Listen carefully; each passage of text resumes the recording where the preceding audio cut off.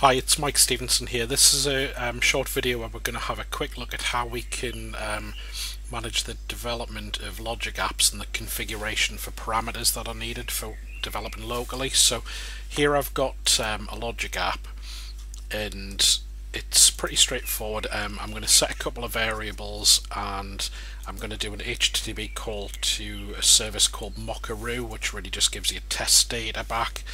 Now there's a couple of settings I need. So first off, I need an API key.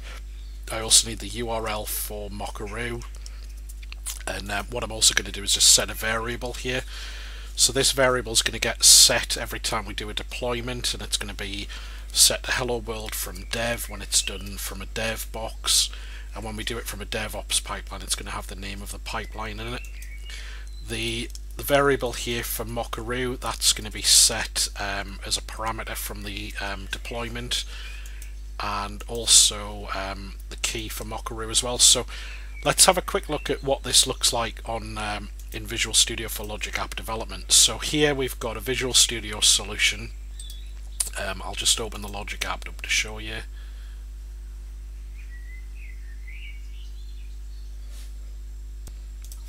So you can see here we've got the Logic app just like in the portal. The stuff here gets set from parameters, as you can see, which we'll look at in the ARM template in a minute, and the HTTP actions set as required. So in the ARM template underneath, so we've got a couple of parameters here. So I've got the solution specific variable, which I'll talk about in a moment. So that one gets set here. Mockaroo URL, Mockaroo key. You can see that one's a secure string, and we're going to basically just use these further down, as you can see here, just like you saw in the Logic apps. Now the question is, if you read the article in the integration playbook, there's a couple of steps here. So number one, how do we do this on my development box?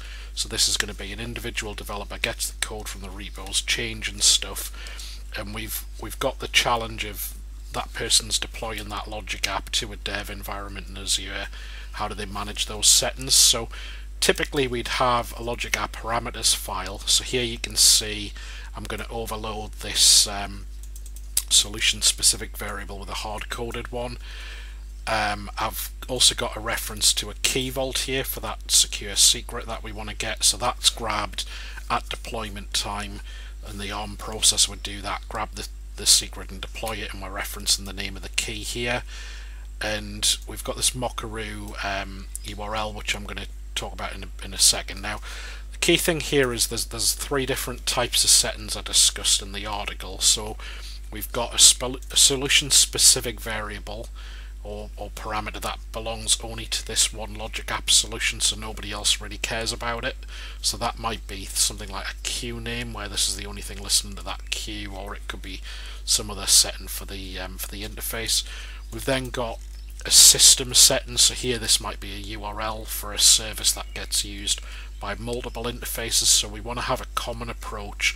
If we've got 10 different Logic app solutions, we don't want everybody to have that as a hard-coded setting, because we want to be able to change it easily for everybody. So while this one makes sense in the development box to have it just hard-coded with whatever the dev setting is, that's fine. We'll override that when we do deployments to other environments that we'll talk about in future videos.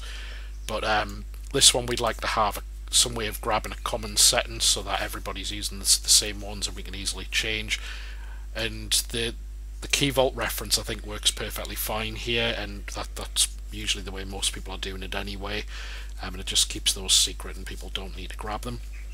Now if you'll notice, I've got logicapp.parameters.json, and here I've got a template version, so I'm going to use this template when I do the DevOps stuff. You'll notice the KeyVault bit is slightly different, and I've talked about that a bit more in the article, and we'll talk about that in another video. But just really note that logicapp.parameters.json is for me to deploying this on my local dev box. Logicapp.parameters.template is a way I'm going to use in DevOps. I'm going to use a slightly different parameter file that I'll inject stuff in the deployment pipelines for all of the other environments.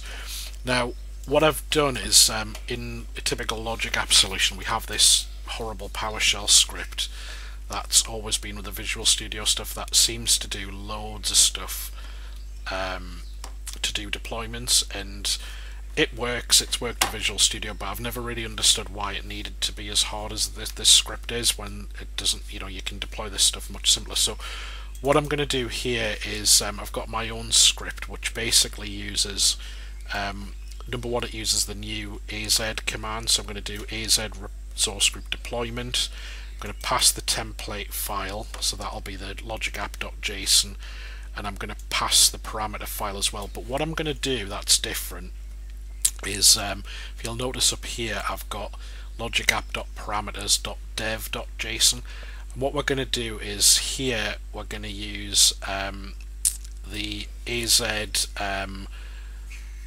commands to go to appconfig, and we're going to get the JSON from appconfig for the settings. So over in Azure here, if I could take a step back, I've got a shared appconfig instance used for developers on their dev box that your deployment will use to get common settings. So in here I've put the URL for Mockaroo, so we've got common settings _ Mockaroo API URL, and we've got the actual API in there. So if we go back to PowerShell, what this is going to do, I'll just drag this back in, is this is going to go and get from appconfig, get those keys. We're then going to get the content of the logicapp.parameters.json.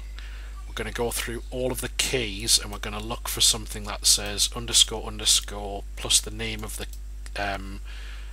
app setting, followed by _ and then we're going to replace them all, and we're going to write that out as logicapp.parameters.dev.json.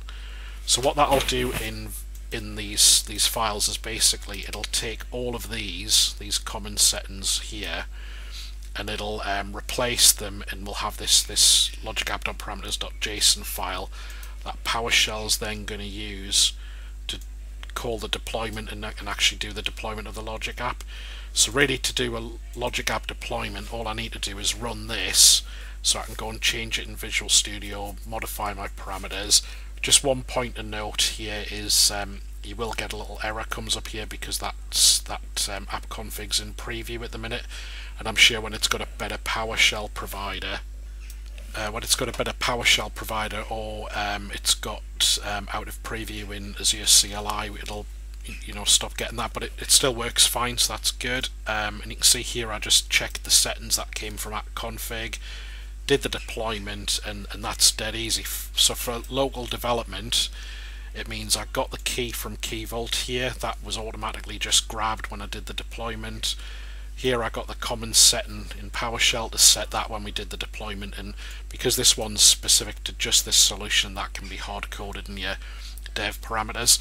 When we go and do it in the pipeline, which will be in a follow-up video, we'll show there's a couple of different ways you can get those settings, but really you just need to make sure that your template file for other environments is in sync with your parameters for development, and then you can just inject these in the pipeline.